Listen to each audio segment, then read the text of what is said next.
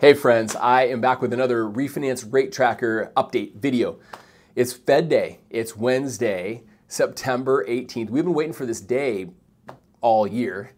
This is a day that the Fed should have cut the Fed rate back in March or April based off of the missed jobs report from March of 2023 to March 2024.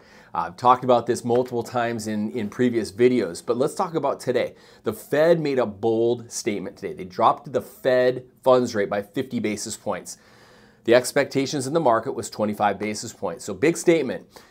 This is the first time, get this you guys, the first time the Fed has dropped the Fed rate this aggressively since 2009. Kind of a big deal. It's also the first time that the Fed has dropped the Fed rate since 2020, the very beginning of the pandemic. So why do they do this? To stimulate the economy. They're realizing right now that we're in a little bit more trouble economically speaking than they expected, and they're trying to get the market moving, the economy moving in the right direction. So what does this mean to you? Number one, mortgage rates did not drop by 50 basis points or a half of a percentage point today. I want you to watch this 1-minute video that I made at 6 o'clock in the morning when I finished my workout this morning and I was heading into my weekly men's group. Take a look at this and I'm going to come back in 1 minute and close this down. Hey, good morning, friends. I think a lot of people are in the dark when it comes to the Fed rate and what it actually means to you. Today it's Fed Day. You're going to see a lot of social media posts about the Fed rate drop, and including my clients. They believe that today interest rates, mortgage rates, are actually going to drop a quarter of a point. That's somewhat true, but it's indirectly true. So think about it this way. About a month ago, when the Fed started talking about dropping the Fed rate, mortgage rates started to fall, greater than a quarter of a point. So today, mortgage rates have improved over a half a point over the last month. But I can tell you, today, mortgage rates are not going to drop a quarter of a point. And the Fed's going to drop the Fed rate at least a quarter of a point.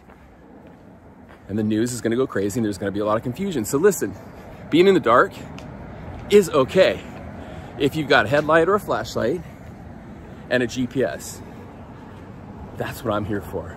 And one last thing, we've got a great market right now. This is a great market. There's a lot of opportunities. Let me know if you have any questions.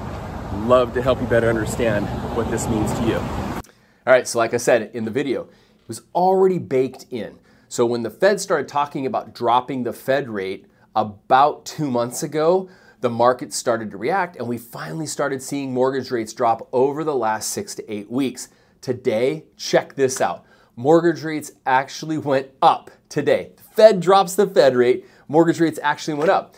It's because it was already baked in. So it pays to work with a pro. I have a half a dozen clients that fought me on this. They're like, nope, we don't want to lock our interest rate in until we meet with the Fed, or until we hear about the Fed meeting.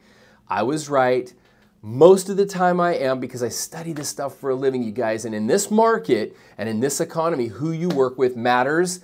I am so grateful for every single one of you guys as clients. If you're not a client of mine and you're watching this on social media or YouTube, I want you to reach out to me. I'd love to connect with you. And if you are a client of mine, share this information with someone that can help. Understanding the market is huge. Having a strategy in this market is even more important. I'll see you next week on another rate tracker update. Bye for now.